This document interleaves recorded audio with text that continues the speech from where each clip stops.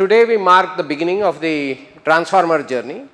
So, attention is all you need is where this whole story of transformers started. Some people call them transformers, some people call them LLMs, large language models. They go by various names, or some people call them just generative AI, because the basic instrument of generative AI is LLMs, is transformer.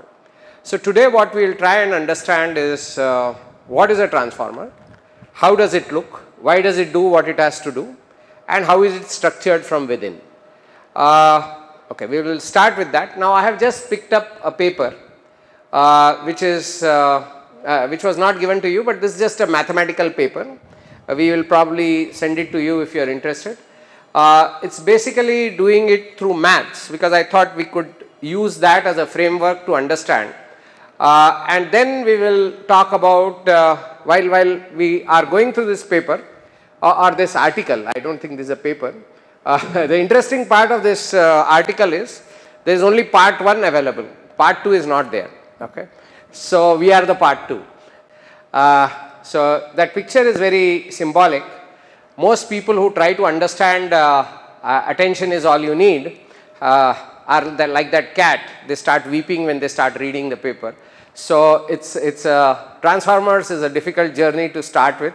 So, I hope you are not going to weep or you are not going to cry, you are not able to understand. See, it is like this, transformers everybody knows is at the at the beginning of a big story which is generative AI, and it is very mandatory, or it is rather imperative that you grasp this paper to a large extent, or grasp this concept to a large extent. So, I will go very slow and try to get most of the ideas in, and then let us see if you have still not got it. Probably we could have towards the end a follow up session if you have not got it, but I am hoping that you will get it. So, there is 2 parts to a transformer as it was visualized. You see the left side, that is often called the encoder part of it. In fact, the paper labels it as an encoder, and the one which you see on the right side portion, it is called the decoder. Though an encoder encodes and a decoder decodes, it is important to understand that actually the encoder and the decoder are very much alike. They are designed to be similar. The key part to understand in a transformer is the one which is in that rectangle. You are seeing that rectangle on the left, that rectangle which has the following. So, here we are. So, I would like you to focus your attention on that rectangle. I know there are many rectangles, but the left side rectangle, where we see in that rectangle 2 major pieces. One is called the multi-headed attention, and the second piece is called feed forward. And feeding that at the lowest point, you see there is something called input embedding, and then we have the same story repeating kind of on the right hand side with a little change, but if you understand the left, you understand the right also. And then you have n into, that is not nx, some of you will think it is nx, it is n into that many. That n changes from GPT-2 to GPT-3 to GPT-4. GPT-2 started with 24, GPT-3 went to 96, GPT-4 went even higher. The architecture of GPT-4 is not shared in open domain, so we do not know what is n, but there is an n, and it really does not matter how many n's are there. As long as you understand what each portion is, n of that is similar. So, just to give you an understanding, typically in a GPT-3, this n is about 96. So, what you have is on the encoder side, you have about 96 such blocks, okay? And each of this block, we call it a transformer block. The one which is n into that portion is called a transformer block. And if you will, the transformer block consists of essentially 2 parts. What are the 2 parts? There is a MHA block which is called multi-head attention, and there is an FF block which is called the feed forward block. These are the two blocks, and to understand attention architecture, you have to understand what these two blocks do, what these two building blocks consist of, and what is their function. Okay. Now, let us start the journey from the bottom. Okay. There is something called input embedding. So, if you are given a sentence, what does ChatGPT do? Generate the next part, whether it is a question. Normally, you would ask a question, or you would ask it to create a poem or whatever. So, basically it looks at your whatever you have given as a prompt or as a query or as an input. So, that is the input. So, when we say input embeddings, we are talking of something else. So, your input, first of all, unlike an RNN where your input is taken piece by piece, and that is why RNN is not very GPU friendly. There is not much parallelism there. Whereas the attention network will take the entire input, whatever be the size of the input, the attention will take the entire network, input. So, now how does the input look? Now, typically the input, whatever be your sentence, is converted into a series of vectors. We call them series of input vectors. So, let me just give an example. When is sunrise happening? Now, I am just taking an arbitrary sentence. This sentence is not going to be used. So, if you see this sentence, there are 4 words or 5. Forget even if you do not give this. So, you have when is sunrise happening. Now, when is a word, it is converted into a vector. Is a word that is converted into a vector, and each word is converted into a vector. So, this is called the first level of vectorization. Now, this is a very important step which often the paper does not emphasize, but just alludes to another paper, but let us spend some time understanding this vector. How does this word become this vector? So, first of all, what would be a typical dimension of this vector? Now, if you take, let us say GPT-3 as a benchmark, this would be about 12,288 positions. So, it would be a vector of this size, of this many dimensions. This is pretty big. 12,288 is the size of that vector, which when is converted to. Now, you will wonder, why does when simple trivial word get converted into a vector with 12,288 dimensions? What is it that is so special about when? Let us talk about it a little bit. See, there is a lot of information. Okay, before that, this knowledge of how to convert a word into a vector actually does not come from this paper. It is not attention all you need paper, but as I said before, there is a paper in 2013 which is the classic paper, the seminal paper for word to vec, which is converting a word to vector. The algorithm, again coming from Google, was first proposed in 2013, and then it was refined further by many people, and today what we see is a refinement of that vector. So, there is a lot to do with this vector. I'll try and elaborate a few factors about that vector. First of all, the vectors are created in such a way that they follow the laws of vector maths or vector algebra, which means what? I'll give you some examples so that you'll appreciate how that vector actually gets created. Okay. So, the vector is such a way that if you look at the vector of the word biggest, if you take the vector of the word biggest and consider that, and then subtract from that word smallest, okay, or no, subtract, let us say big. So, you have a vector for biggest and subtract big from it, which subtract big means subtract the word big from it, then add the word small to it, add the word means add the vector for the word small to it, the vector it will come is the vector for smallest. That is not how it is created, but the way it is arranged is so happens, and these are almost close, they are not exactly close. I will repeat this again.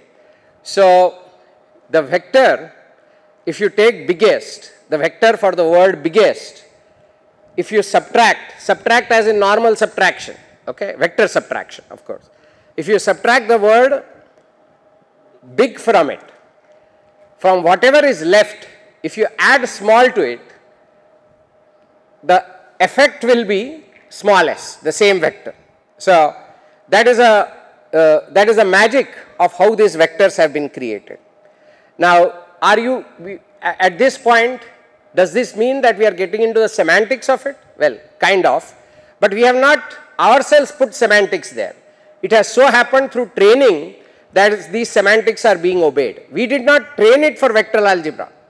We did not train it to obey these laws. It is so observed that without following any laws, by feeding in a large corpus of information, the word-to-vec algorithm learned so much that it started creating the vectors in this manner. So, which is why I am pointing this out is, this is how systems have become automatically intelligent. We did not intend them to become so intelligent, but they became intelligent such that these laws were automatically obeyed. So, on the other hand, if you see, these vectors are so interesting. Now, if you add the vector which gets added to dollar to make it dollars. Now, dollars and dollar are two different words.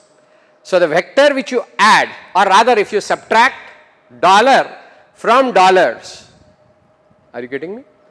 You get something. Now, if you add that something to a mouse, you will get mice.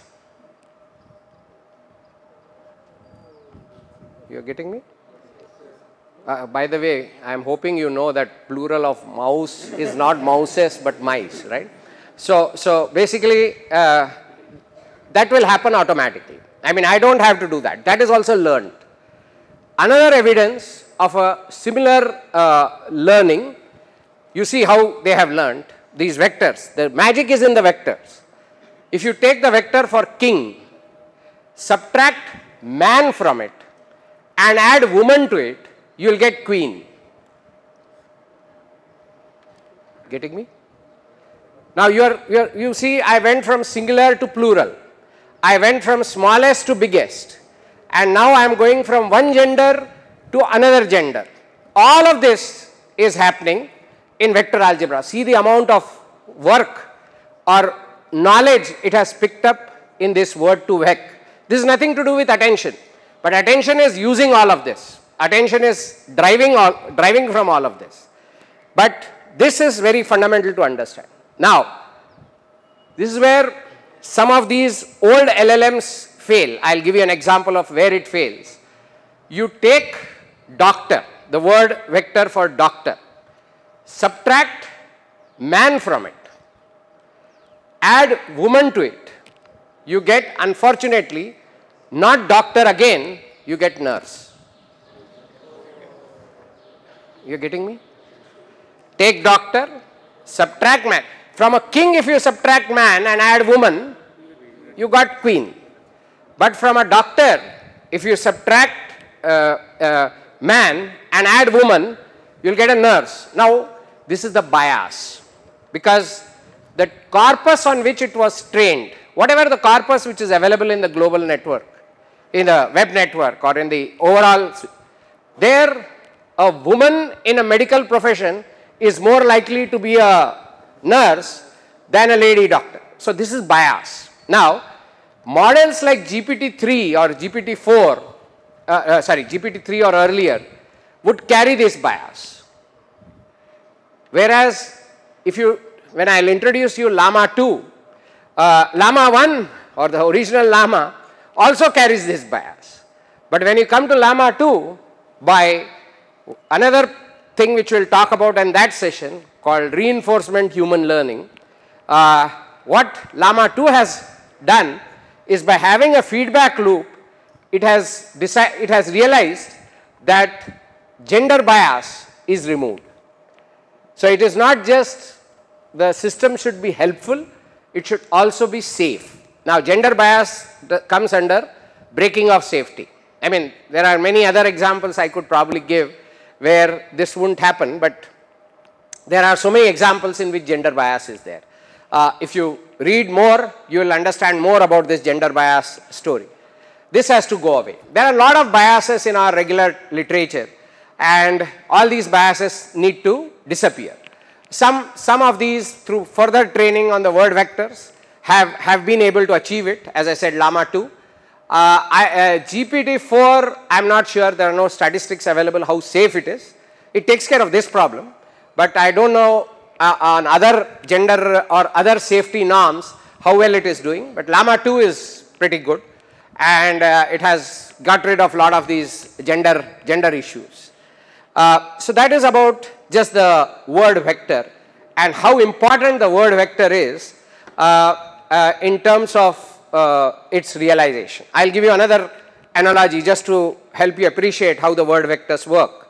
So there is, for example, you take let us say Hyderabad, and the distance between Hyderabad and Telangana as a capital. If you add that distance to Paris, you will get France. Make sense? It should, right? So again we are going from a completely different domain. We never expected this to happen with capitals, but it has learnt all of this. So the word to vec is a important secret sauce of this whole working, and attention won't happen if the word vectors are not appropriately created.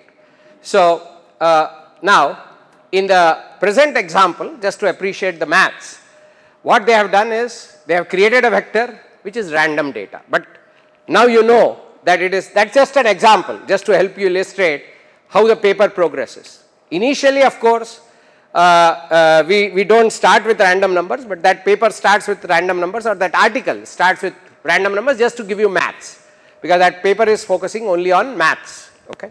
So when you say input word is converted into a vector, I am sure you will realize that there is a lot happening there, and it is not just some trivial algorithm which is doing it. It is a lot of learning and a lot of design which has a lot of learning. I wouldn't say a lot of design, but a lot of learning has happened in that creation of that vector or definition of that vector. It is not an easy story, and this story, remember, started in 2013. So there was 4 years of learning of these vectors before 2017 came along and this paper was defined. So going forward, we go back to the paper. Okay, so we have this initial input embedding. So I hope everybody is clear what is input embedding. Basically converting the words into vectors, that's all. Intelligent vectors, I will say, not just plain vanilla vectors, intelligent vectors. Now the second part, if you see there is something called positional encoding, which is, okay, now since we shouldn't go too far ahead, I think we will go up a little bit in that paper and just tell you what is happening. So just the maths, go up, keep going up, keep going up. So he also starts with some kind of a corpus. So this is the corpus. As you can see, his corpus is only 3 sentences, not billions and billions of data. So we'll just follow his story. So can we go little down? So you have to compute a vocabulary size. Obviously for English the vocabulary size is the whole dictionary. He has taken a vocabulary size which is very small. Come down, keep coming down. Then obviously the duplicates ought to be eliminated, and okay, come down. then the encoding starts. So, first of all, if you take a sentence, whatever is the corpus sentence, there is some words given to it, some numbers given to it. They are just running numbers. Don't worry too much about it. Come down. The sentence he is using is when you play the Game of Thrones. Okay. Okay. Now here is where the thing comes. So now he is saying, he is showing you that in real life, using Google word to vec, when gets converted into a vector of 512. This was earlier. Now you do not have vector of 512. This was the GPT-1 where one vector became converted into 512 dimensions. Today, as I told you, in GPT-3 we have 12,288 dimensions. So this is, but does not matter whether it is 512 or 12,288. It's a matter of scale. So we see the vectorization. Now he is saying there that there is a paper called Google Word to Vec, which is what I was alluding to, which actually determines what should the vector be for when. Okay. So, but here he is just taking an example because he wants you to have easier maths. So if you see in his picture, if you look on the right hand side, you have when, forget about that phi, that is the cardinal number, the cardinal or ordinal number, forget that. Look at the vector it has assumed. So it has assumed a vector of about 5 values. Each word is a vector of only 5 values for him. Instead of 12,288, he is taking a vector of 5 values. Just to illustrate, you can also, why I brought this paper is you can play this paper with simple Python and see how it is happening. Just to get yourself a hang of how the attention is all you need. So that's what I found good about this. So it just each word has become a vector of 5 numbers. And I think all of us are clear, it's not 5 numbers, it's 12,288 numbers. Now, what you need to do is, every word in a sentence has a position in that sentence, starting with position 0. Somehow, the word has to be given a positional encoding also. It is not just what when vector is, but what its position is in the word somehow also has to be encoded in the vector. So how do you go about encoding the positional status of a word in a vector? Okay. So how do you go about doing that? Okay. So the way you do it is you have this and then encode the position. Now what the paper suggests that in order to encode position, again do some maths, and that's why I brought this article. It shows you clearly what the maths is going to be on a vector to encode its position. So the way it goes about doing it is, let's just scroll up a little. Now it is doing positional encoding or positional embedding. So what it does is each bit of that vector gets encoded. Each bit of that vector means each dimension of that vector gets encoded differently depending on the position of the word. Now there are two variables. There are two variables. Now based on the, what are the two variables for a given word? For a given word, the first variable is what is the position this word takes in the sentence. What is the position this word takes in the sentence? For example, when is the sunrise happening or whatever, when is 0, is 1, that is a position, that is pause. Now within the vector there are so many dimensions, correct? So for the dimensions there is some maths which is there. So 2i, I stands for the dimension, which in his example will range from 0 to 4. In our case it will range from 0 to 12,287 because that is a size. So it will vary depending on what is the size. So now P odd is the positional encoding for an odd dimension, positional encoding for an even dimension. How does it get computed? Are you clear about the maths? Position is position in the word, position in the sentence. I is the ith dimension. So every word has, in his case, 5 dimensions. So, every dimension, what happens to that? If it is an even dimension, it will use the even formula. If it is an odd dimension, it would use an odd formula. Okay. So, he has given the working of it below. Now, then I will tell you what does this mean. So, this is how the positional encoding works. So, the P1 vector, after it has been positional, the P1 computation, you see on the right side for the first word. So, even on even, what is the P1? Do you get even and P1? Even is on the left, P1 is on the right, and that computation which I just talked about is happening on each dimension of that word. Even is when. On each dimension of when, the computation is happening. So, that computation, once it happens, this is the number that you get, or this is a vector you get for even after it has been positionally encoded. So, you have a positional embedding. What has this done? It has some way grasped the position and encoded it in the vector. Somehow we have to encode the vector with its position, because when occurring once is different from when occurring somewhere else at different part of the sentence. Now, at this point, this is called positional encoding. Okay.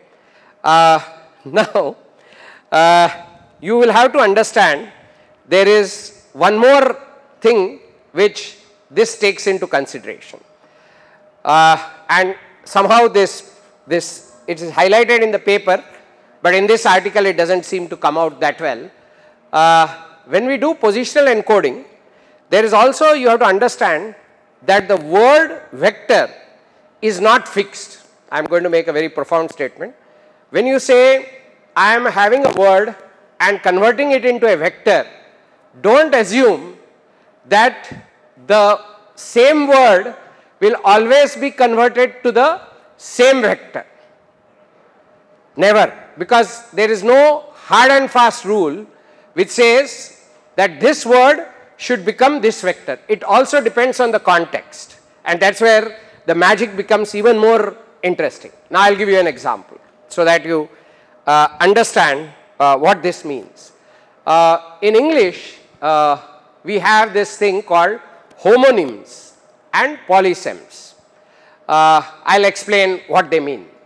Now, homonyms is, typical homonym they give example is of a bank. So, I went to a bank is, I look at bank as a financial institution. I went to the bank to draw money or to deposit money. You are referring to the bank as a financial institution, correct? So, he was walking on the river bank. Now, here we are not talking of bank as a financial institution, we are talking of bank as the bank of a river, and the road did not have appropriate banking. This is something else, we are talking from a civil engineering perspective, that the road had appropriate banking. So, or the road was banked properly. This was a different bank we are referring to. Now, these are called homonyms. They are same word getting used differently. So, should the word vectors be similar? They should not even be similar because they are different. On one side you are referring to a financial institution, second stage you are referring to a river bank, third time you are referring to something else. So, the word vectors ought to be different because they have to capture the essence of where it is used. So, it is also the word which it is getting used in the context which matters. Now, that embedding is also called the context, that also is part of the position embedding. Now, it is not reflected in the maths because he has given you a simplified picture, but that is captured again because it is significant. Now, these are homonyms. Now, let us take an example of polysems. Okay. What is polysem? For example, I picked up a magazine and Joan works for a magazine. Completely different, not completely different, somewhat similar. I picked up a magazine, basically I picked up a magazine to read. Joan works for a magazine, here the magazine is a institution. or a company. She works for a magazine. You getting me? Words are same, but they are polysems. Now here the difference between the two vectors is not that different. The word which is used, magazine which is used in the first sentence and the magazine which is used in the second sentence, the difference between the two vectors, because they are polysems, is not the same. There is also other things like, for example, the professor asked the student to do her homework. The professor asked the student to do her homework. Now, her here refers to the student or the professor? Not so obvious, right? The professor asked the student to do her homework. Her can also mean the professor. But generally, the colloquial interpretation of this is, generally professors ask the student to do their homework. Professors don't end up doing homework, correct? Now this is knowledge which has to come. Now this also gets embedded. The her in this sentence will be different from her somewhere else. Are you able to get? So again, this whole thing is between the input embedding and the positional embedding, this changes. This all thing gets absorbed and coming down. Now here this example does not capture all of that, because I think it would be too heavy to capture it at this stage. It just captures the position. But I am just pointing out, it is not just positional encoding, it is also the contextual encoding which gets captured in the word vector. The word vectors will carry of which sentence they are part. Okay. Now here they say already, that means the word is starting to look at its neighbors. You are beginning? Because it is determining its context in a very rough way. Though the attention mechanism has not kicked in yet, we are still at the beginning of the mechanism to start. Even then, because the sentence is being analyzed and the word is being taken individually, but at the same time it is looking, because of the positional embedding and the context embedding is not captured here. It is looking at what is in the rest of the sentence. The rest of the sentence is also having a bearing on my vectors. So what happens is the positional vectors, or which have been computed, and the original embedding vectors, they get added. This is called concatenation. So concatenation in normal parlance we mean one next to other. In this parlance it means they are added. So somewhere the positional flavor or the contextual flavor is getting added to the word. I would like you to think of this a little deeper. You know, as the word is going up the layers in its encoded form, the word is becoming rich with meaning. We call it, the word is becoming pregnant with meaning. The word pregnant is important here because it delivers the next word. We will come to that. But you are making the word extremely rich.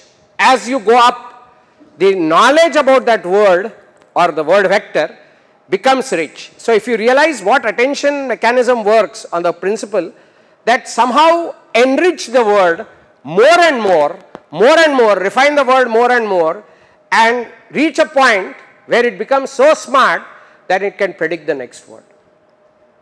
So that's actually the heart of attention mechanisms. Now the technique is, how do you enrich a word? What architecture do you use to enrich the meaning of every word? Because unless you enrich each word, you are not going to get anything next out of it. Unless you make him extremely fertile and heavy, he is not going to generate the next word, right? So that's the key. Okay, so going forward, we got the essence of the initial two layers. So let's move forward now into the transformer system. So we have got, now as architectures have changed, have evolved, as I said, we started with the original architecture, This is what is the original architecture. I call it the first architecture. As you study new architectures, as you study Llama, Llama 2, as you study Palm, coming from various companies, you will realize that what they are changing is improving the encoding mechanisms. The basic flavor will remain the same. For example, Llama uses, instead of positional encoding, it uses a slightly different algorithm called rotational encoding. We will talk about rotational encoding when we come there. But you know, that gets changed. Or the place where they do the normalization, that changes. Because over time, scientists have experimented over this, realized that if I tweak this bit, I am getting better result for a particular domain. So what has happened over time is this architecture has stayed consistent, but the tweakings have happened to different parts of this architecture very selectively and by different people. And that's how, so you will say, how is Llama 2 different from Llama 1? It's all in the basic building blocks remain the same, but somewhere substantial tweaking has happened to change it. And I'll try and highlight, because why this is important is, tomorrow when we read new papers, people are doing it continuously.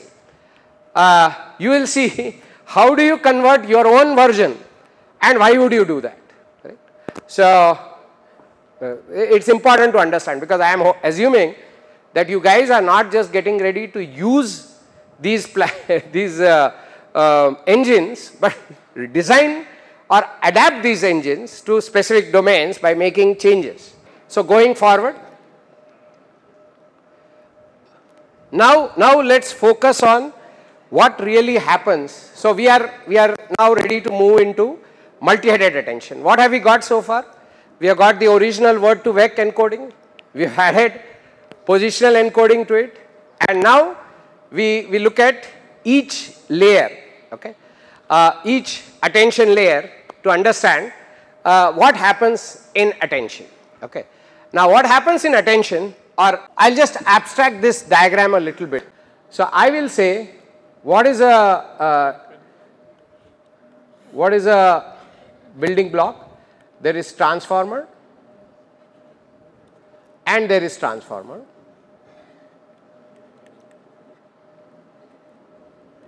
And then there are layers and layers. As I said, there are 96 of these in GPT-3, and each transformer consists of basically two significant parts. One is a feed forward, and below that is the MHA, okay, the multi-headed attention. Okay. Now I think so, and you have layers of this. So now let's talk about head of attention or multi-headed attention. What does it mean? Okay. What happens in the attention layer? There is an attention layer, or call it MHA layer, right? I am using MHA or attention layer synonymously because every layer is a multi-headed. Okay. You will understand what I mean by multi-headed. Now here you would like to pay a lot of attention, because here is the key of attention. Are we ready? Okay. So attention has been often very nicely described as a matchmaking service. So you thought it is something more complex. It is not. It is just Tinder. Okay. It's just a matchmaking service. Okay. Nothing more glorified than that. Nothing more substantial than that. Now, how is it matchmaking? And how does the maths of that happen? How does the algorithm of that happen? It's like this. During the attention mechanism, every word vector has built, I told you, as you move up the layers, every word vector captures a lot of information about that word. For example, I mean, I'm just giving you an analogy.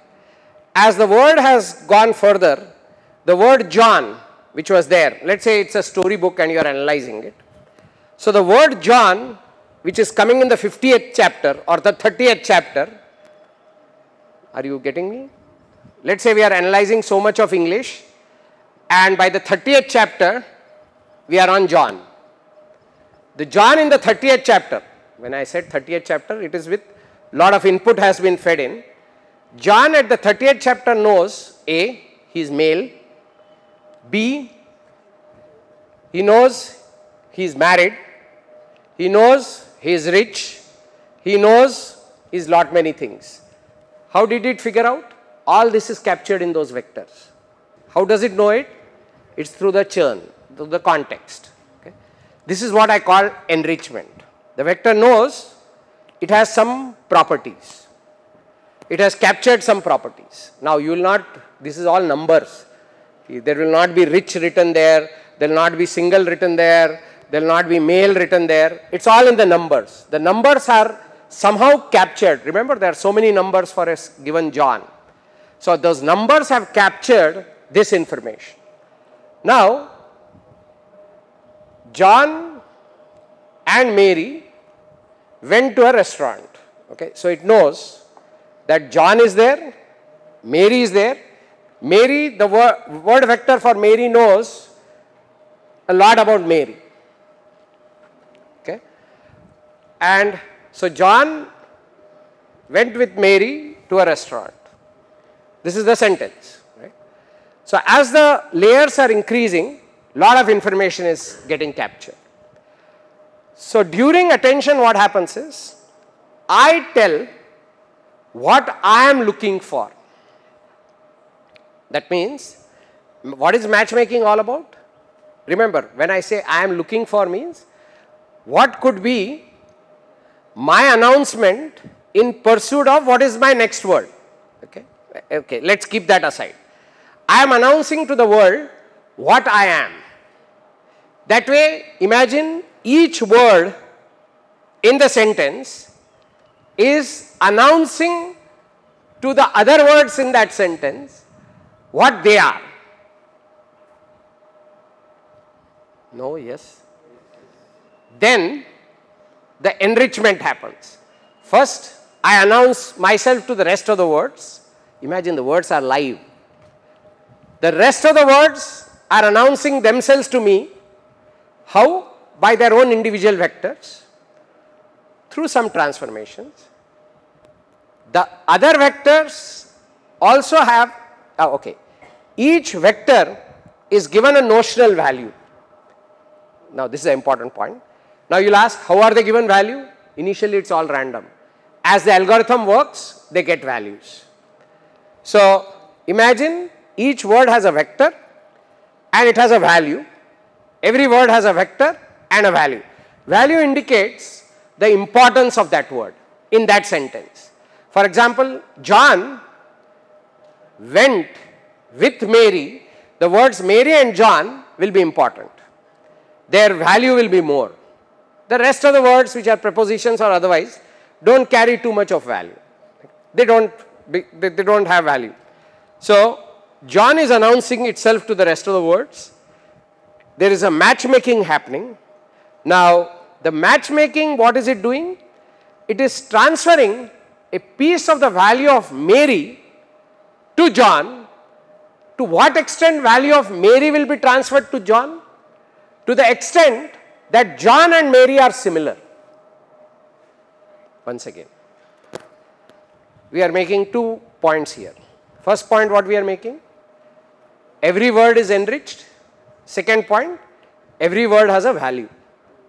What happens during attention mechanism? I announce myself to the rest of the words. The rest of the words announce myself to me. You are with me? And what happens? If I find a guy or I find a word similar to my word,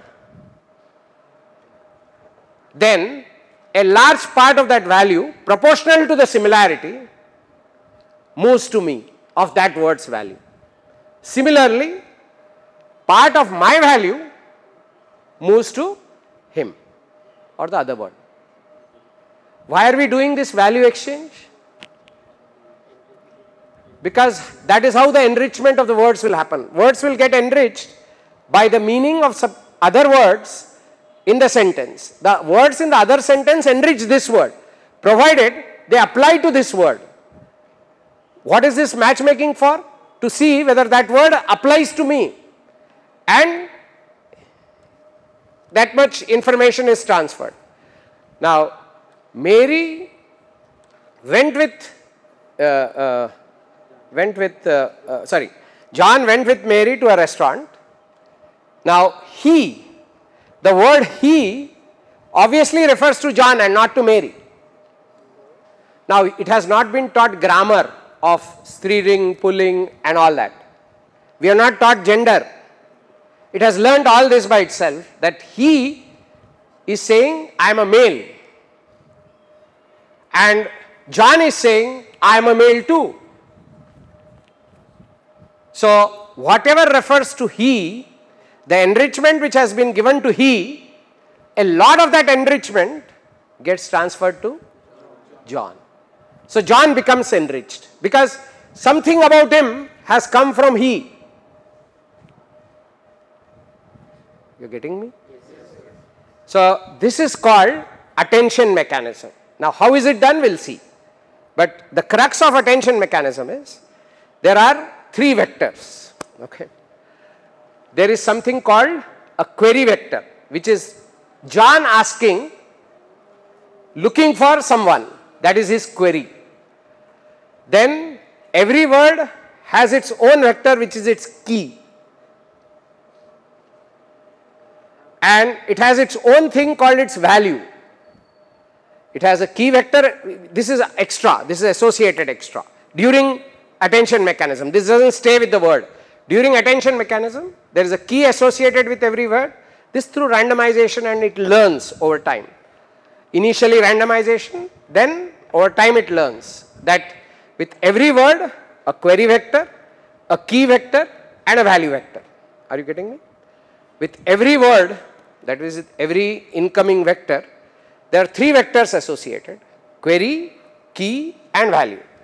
So, what happens during attention mechanism is, the query vector of one word gets multiplied with the key vector of every other word. The similarity, when the multiplication is done in such a way that if there are similarities, the value of the multiplication will be high, that is taken, and value of that word whose key is there, that is taken, and that value is transferred to this original word. Okay, let me try and depict this. This is something interesting which is happening.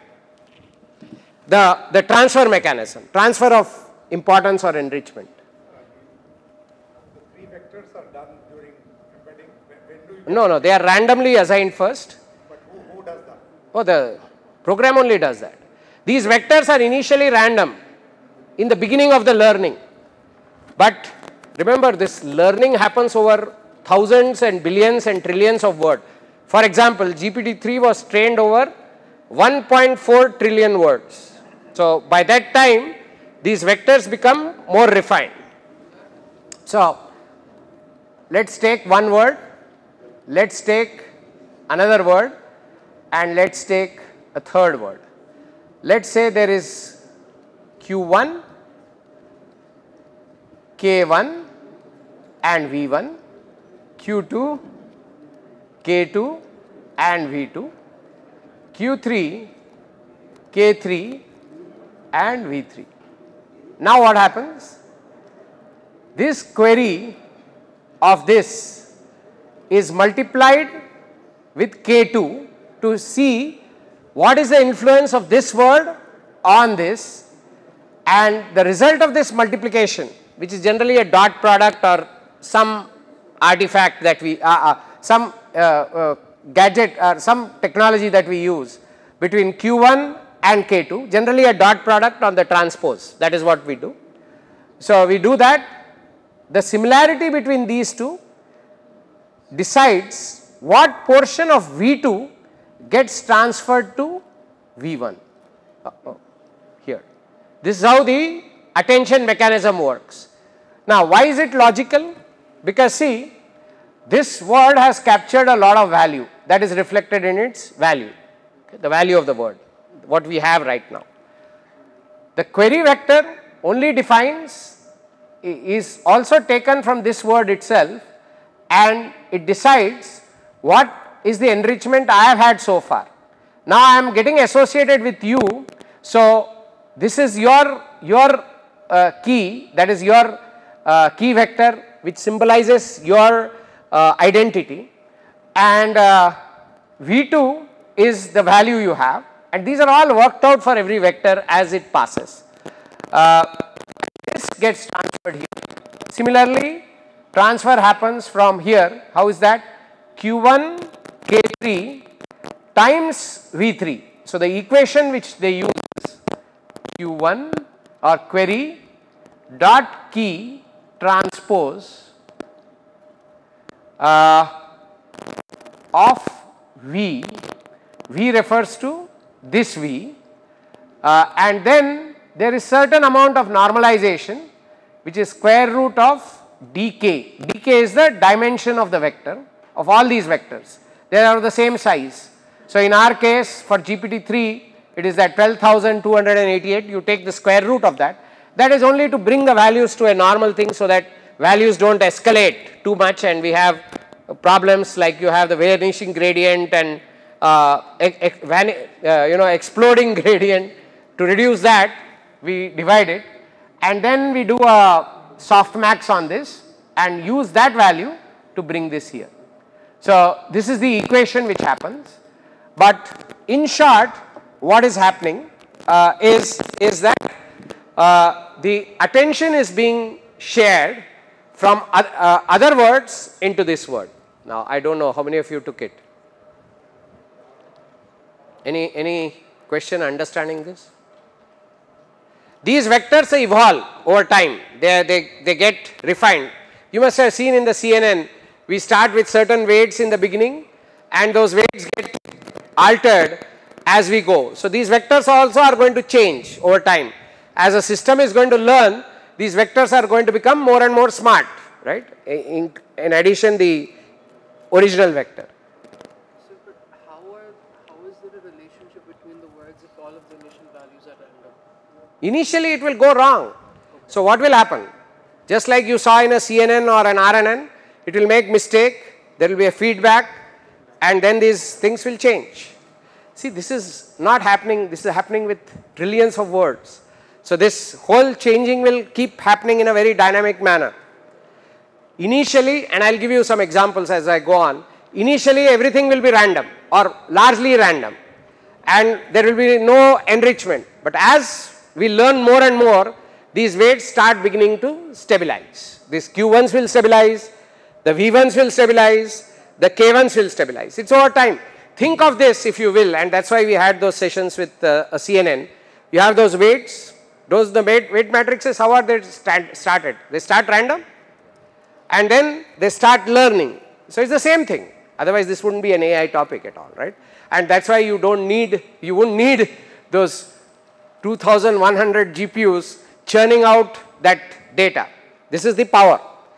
Now this is called attention. This is the attention mechanism. Now what they have done is they don't use one attention mechanism because they say just like there is matchmaking which Tinder does, there is matchmaking which LinkedIn does. In Tinder you are giving a different profile and you are getting enriched in your profile differently. In LinkedIn you are talking about your job, what are your skills. Nobody talks about I am single, I am rich. No, that you do in Tinder. You don't talk about that in LinkedIn. LinkedIn you say how skilled you are, how many people think how great you are, the fact that you went to KMIT, adds value or whatever, right? So basically the point I am making is there is no one attention mechanism, meaning there is not one set of Q1, K1, V1. There are many Q1s, many K1s, many V1s. So these are very different. Each is called a head. Different kinds of matchmaking and different kinds of enrichment happens. I hope you are getting that. It's not one kind of attention. How do you define one attention? by one set of keys, Q1, K1, V1 for one particular head. There is another set of Q1, K1, V1 for another head and for another head. Just to give you an analogy or just to give you a thing, do you know in GPT-3 how many heads are there in each layer? There are 96 heads. There are 96 heads and 96 layers. So how many times attention is shared or this learning happens? 96 into 96 times. That many sharing events of information happen during the whole system. And this is for one sentence. Are you getting it? So there is so much of refinement which happens. So there is 96 heads in each layer, and imagine there are 96 layers. So there is so much of enrichment. So as you go up, the words start getting enriched and enriched and enriched. So okay, I'll give you an analogy. How do these words start getting kind of enriched? Okay, I think I'll give you an example and then I'll give you another example later. So here is how it happens. So look at these two sentences. John took Mary to a restaurant. He bought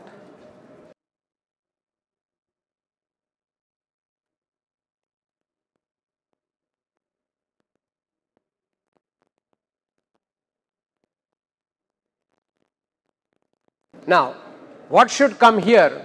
This is the thing. Now if you look at this sentence, John took Mary to a restaurant, he bought a drink for. Now the system has to decide what should come there. Should it be John? Should it be Mary? Or should it be something else? Now by the sharing of this attention, they say by the 40th layer or 50th layer, it is able to get this right, that the word which should come here is Mary. Now it's not so easy. You may say, what is there? Obviously, this is not so easy because first of all, he bought a drink for whom? Now you will say there are only two people involved in this sentence. Isn't it obvious? It's not. First of all, buying drink is something else. Whether it should be the same person, whether the two people you went to the restaurant, one of them has to be bought a drink. This is not common sense for a large language model. For you and me, it may be, who else will he buy a drink? Obvious. Now, but the system has begun to think that it has realized that it is Mary and not John. He can't buy a drink for himself. So when they analyze this, they realize there are about 9 attention heads playing in this game. There are 3 attention heads which suggested that there has to be a name which has to come here. 3 attention heads decided that there is a name which has to come here. 2 attention heads decided that it should not be John, and some more attention heads decided it has to be Mary. This required interplay of about 9 attention heads through the various layers to realize till the 40th layer that Mary should come here. Now you see this sentence. Then I will give you another sentence. So John took Mary to a restaurant. Let's say instead of this I said he gave his keys to, and I have to guess the next word. Now it's obviously not Mary. You don't give keys to Mary, right? Now the word there is valet. He gave his keys to a valet. Now it's not John, it's not Mary. This requires up to 80th layer. Are you able to get? At 40th layer you can't figure out. At the 40th layer it would be either John or Mary there. as more enrichment happens, as more information happens, then it starts realizing, oh, no, none of these two people are involved in giving key. The person who needs to have a key is a valid. This happens by the time you are at 80th layer. Getting a hang? This is called multi, and there are different kinds of associations. Here there is one-to-one association. For example, just to say Joe Biden is the President of America. Joe made the following statement. Now here Joe is part of that Joe Biden. Requires sense. This doesn't happen at the second layer, or this doesn't even happen at the 20th layer. This needs again 30-40 layers up before this realization happens. So this is called multi-headed attention, and I hope you are able to understand the mechanism. The maths which happens is the Q, K's and the V's. The technique is what? Enrich each vector by querying other vectors, finding out their key values and transferring some of their information to us. Correct? Some of their vector gets part of us. By doing that, we do this. Now this is called MHA, and there is one more point which I want to point out at the MHA. See the deep link between multi-headed attention and power of computing. See, while the query mechanism is happening, if you ponder over it a little bit, if you think a little deeper in this, how the query, key and value transferring is happening, you see this is completely an autonomous operation. That means what I am trying to say is, while one word is doing this, it does not inhibit or prohibit the second word from doing something similar. No, yes. While I am getting attention from the rest of the people can get my attention because I have my Q, I have my K, I have my V. They have their values. So, do you understand where now the GPU comes in? Because GPUs, what do they bring to the table? Typical GPU has, our one A100 GPU has 48,000 cores. That means potentially 48,000 threads can run on it. Each thread can be doing one Q, one K, V with some other Q, K and V. And all of these threads being GPUs, they are extremely adept and extremely fast at doing matrix multiplication. Essentially, how is this happening? It is through matrix multiplication. You are multiplying your vector with a Q or a K or a V. V is not getting multiplied, V is getting transferred, but getting multiplied and transferred. So all this is matrix multiplication, and each thread can happen on a different CPU. So the computing for one layer's multi-headed attention can happen completely independently of anyone else, and that lends it supremely competent to use a GPU. That is why this has become possible. Now you have to understand this, because if you try to do this without using a GPU, the next 300 years you will be here, right? But with a GPU you can do that in a jiffy, and that jiffy also means a few months, right? These machines can be trained in a few months to do all this. Why? Because you have immense compute power and parallel. The emphasis and underline the word parallel, because that has made this possible. Today, or till the last few years, the world has moved, or human civilization has got that kind of compute power which has made it capable. So that is the crux of multi-headed attention. Shall we move on? Everybody clear? Reasonably clear. When you work with it a little more, you will get this, but you should understand that there is this transfer. Q, K and V are primarily mechanisms of transfer. I have written the equation on the previous thing. Q into K transpose multiplied with V divided by root of dk That is the seminal equation, that is the fundamental equation by which information is transferred from other words, other vectors to this vector. So that is how vectors keep growing. Now, they looked at two aspects.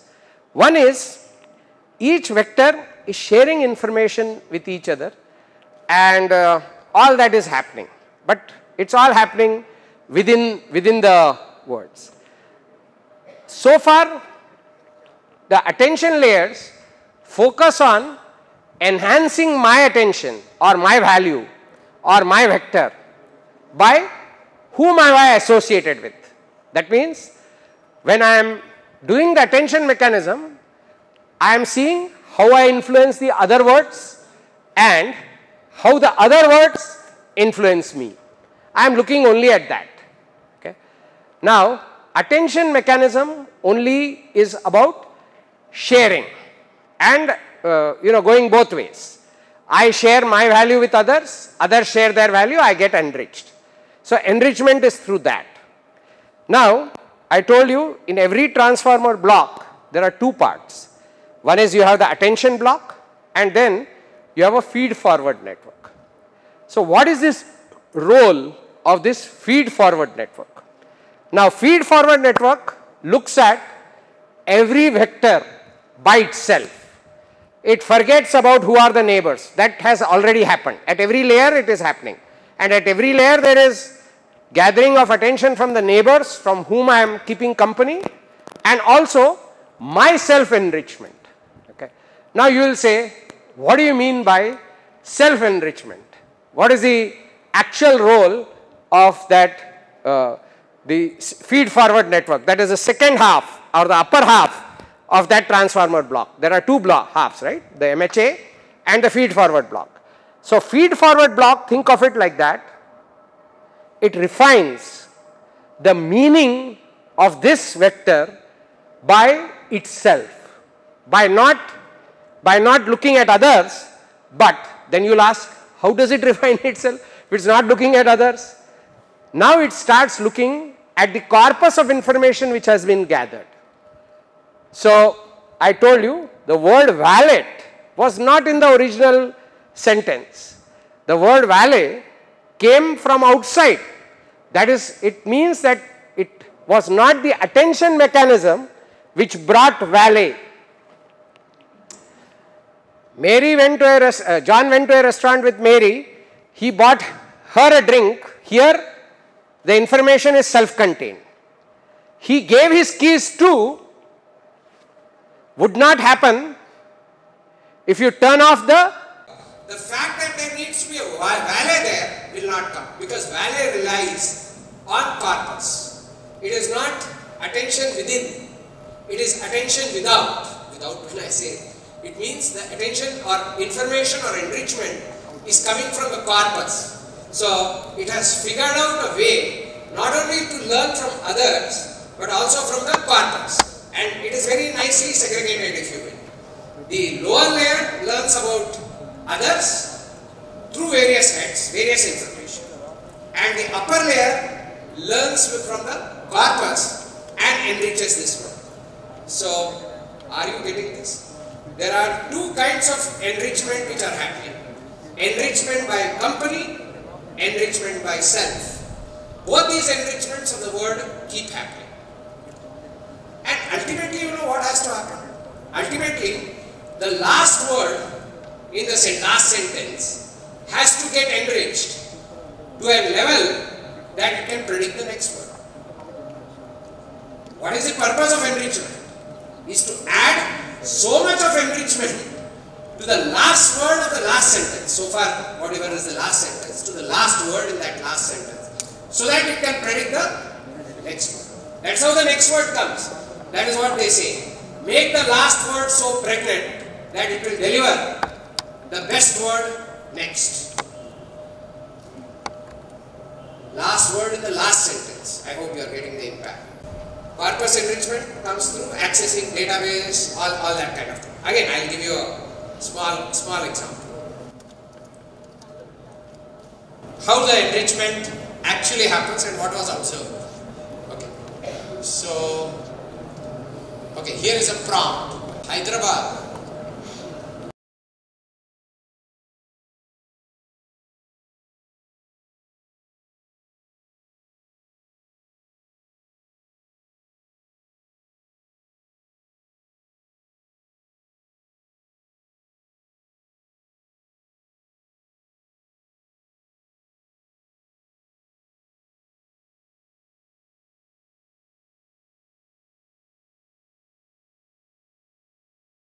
Now this is the prompt and this is the query.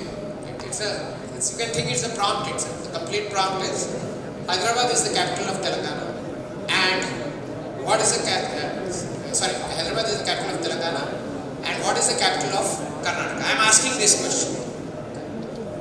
Now it so happens. Okay, now look at this sentence. What happened? This is observed. Okay, this was experiment done with GPT-3 and GPT-3. Now what happened is, till I believe the 30th layer or 35th layer. If you say what is the capital of Karnataka, it was saying Hyderabad again.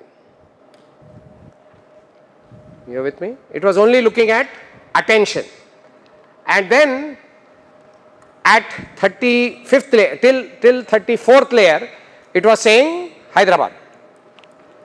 No, sorry, it was saying Karnataka. I am sorry. It was saying Karnataka only. What is the capital of Karnataka? Karnataka. It was saying that. It figured out it is something to do with state. It figured out that somewhere we have to say some state, something related to state. This was still 34th layer, or I forget exactly, but let's pretend it is 34th layer. It was able to say it is Karnataka. It said Karnataka. Are you with me? Before that it was all random. It was saying something not related. By 34th layer or 30th to 34th layer, it was saying Karnataka, Karnataka, Karnataka, Karnataka. Now what happened is, somewhere around 35th layer, it figured out, oh, it's not Karnataka, it is Bangalore. So at 35th layer, it figured out it is Bangalore. Now what they did is something interesting. This is important. What they did is, they observed the change in that vector of that word, because the word was enriched, right? They observed the enrichment in the word Karnataka, okay, was enriched by some vector, and then it became Bangalore. That some vector was added. So they took that vector. Are you with me? They took that vector which was added it to China, and they got Beijing. You are with me? Again demonstrating that how the vector arithmetic is being learned. We talked about vector arithmetic being there. So a lot of vector arithmetic is learned during this process also. It starts with certain vector arithmetic that is standard, but it is also learning a lot of stuff and bringing it back and enriching it.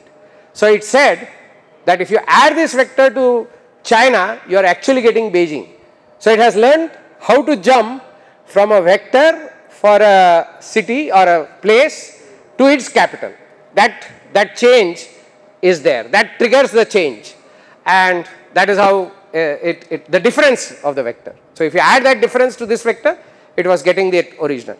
Now this is very interesting because it gives you an insight into how these things are changing, how these things are evolving. So essentially we talked about two parts. We talked about multi-headed attention, and we talked about getting the feed forward network. So again I will repeat, multi-headed attention, others. Feed forward, refinement. Refinement via corpus or database. There have been substantial changes as this architecture has evolved. How do you look at a database? How do you refine using a corpus? All that has happened. Okay, again at this point I will tell you, though I just talked about multi-headed attention being an extremely fast and a GPU operation, the way it was proposed by Vaswani and all in the original paper is not used in any of our current systems.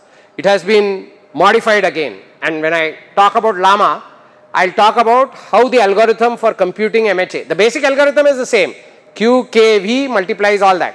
How it is done, we'll learn from a parallel programming perspective how they have optimized it.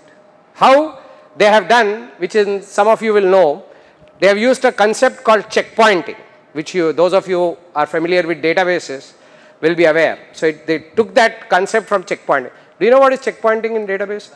It is when a database is going on, when you want to recover, you start from the last checkpoint and move forward. Same way here, lot of things are saved by doing very intelligent checkpointing. Of course, the checkpointing done here is a little different from, lot different from what you see in databases, but similar concept has been engaged. This made them even faster. So that's how they could grasp more things and all that. Okay. So coming back to the original paper. So we just talk, this I think we'll send it to you. This is how the story happens. Now I am not talking too much about the decoder because the decoder is exactly similar to the encoder, only thing is doesn't see the whole sentence. It sees only part of the sentence and predicts the next word. Otherwise, conceptually, encoder and decoder are exactly the same. There is no architectural change. The transformer is the same. Next. So a bit of maths is there. So they show you how to do the maths. That is the key vector, the value vector, all those are linear vectors. Come down. Linear transformations, the query key value. This paper will show you the maths of how that happens. Basically, as you can see, it is matrix multiplication. You take the vector, multiply it, get all that. That you have been seeing in CNNs, you have been seeing in RNNs. At the end of the day, it's all multiplying matrices, and that's why GPUs are supreme. Next. Okay. So this is where this paper goes. Next. Okay. Now, there are certain fundamental ideas, and then there is, if you go back to the original diagram, there are these layers of normalization and closing the end. Those are all computer science concepts. They are used to, you know why normalization is done after every layer, basically to get all the data to stabilize. Those, again, there has been changes in the way normalization is done. There are between each layer activation functions which will come in. We'll talk about this in detail when I talk about Llama, where we'll focus on the architecture and how it has changed. So there are, I have skipped the add and normalize layers at the end of it because they are nothing value. They are just mathematical computations. They don't bear any semantic sense to us. So going back, you know, there are a couple of things which I think you should know from a architecture point of view, where GPT-3 and GPT-4 are still struggling. Now, I will give you a paragraph. Okay. Listen carefully. Listen to this paragraph carefully. It's a 5-6 sentences. Listen to all of them. Okay. So, there is a bag of popcorn. I am repeating. There is a bag of popcorn. This is the sentence, paragraph. There is a bag of popcorn, first sentence. Second sentence, there is no chocolate in it. The cover of the bag says chocolate. 3 sentences so far. There is a bag of popcorn. There is no chocolate in it. The cover of the bag is closed. The cover of the bag says chocolate. Mary finds this bag. Mary has never seen this bag before.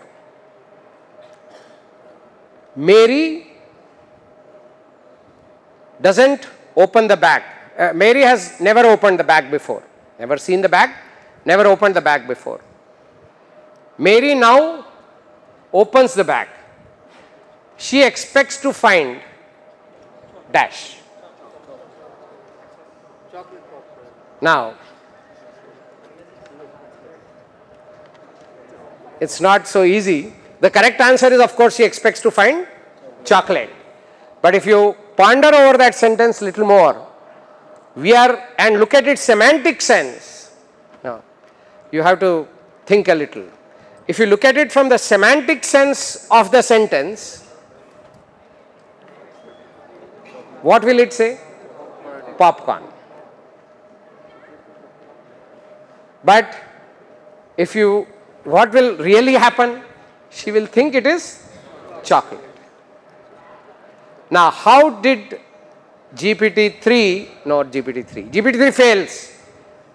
You give this to GPT-3, more likely than not, or in some probability, there is this game of probability, it will say popcorn. Because it has goofed up on the semantics.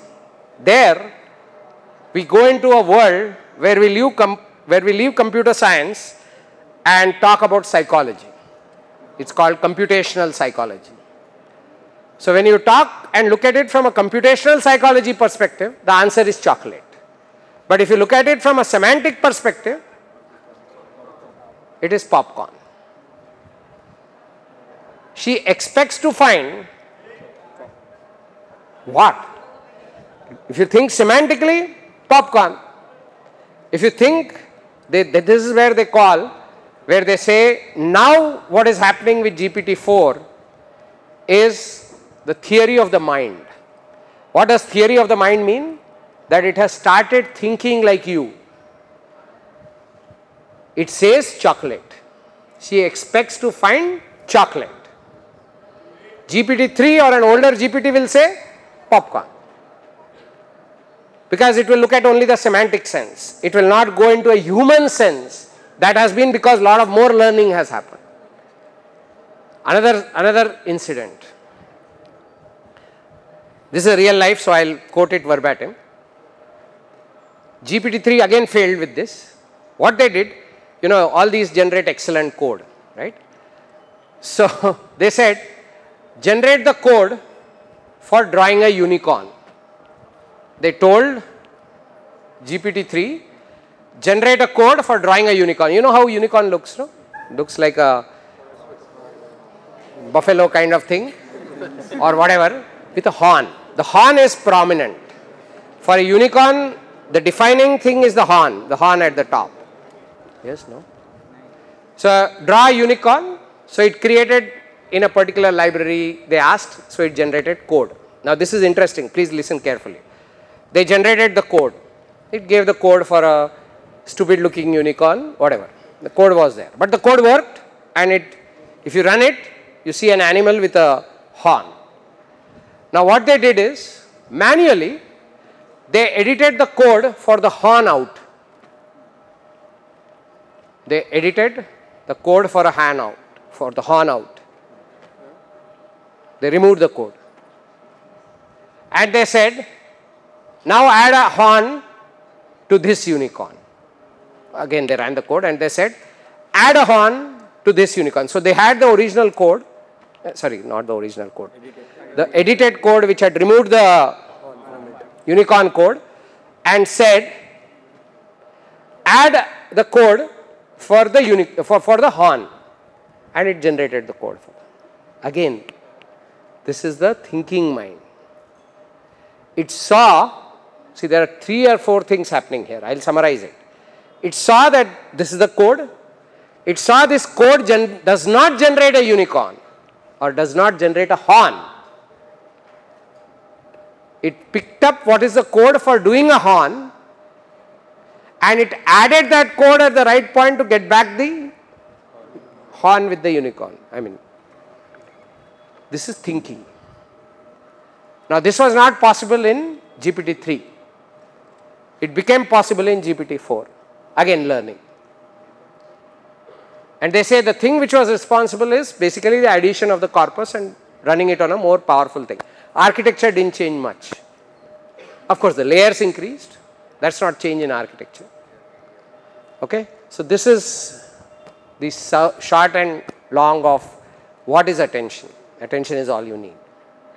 Now, I have tried to give you a non-mathematical and a mathematical picture, but I hope you got it. I don't know how many of you got it, but I will pretend that a lot of you got it. Okay. So, you have to read the paper again, and you will not get it again the first time. You have to read it again, and again you won't get it. Again read it.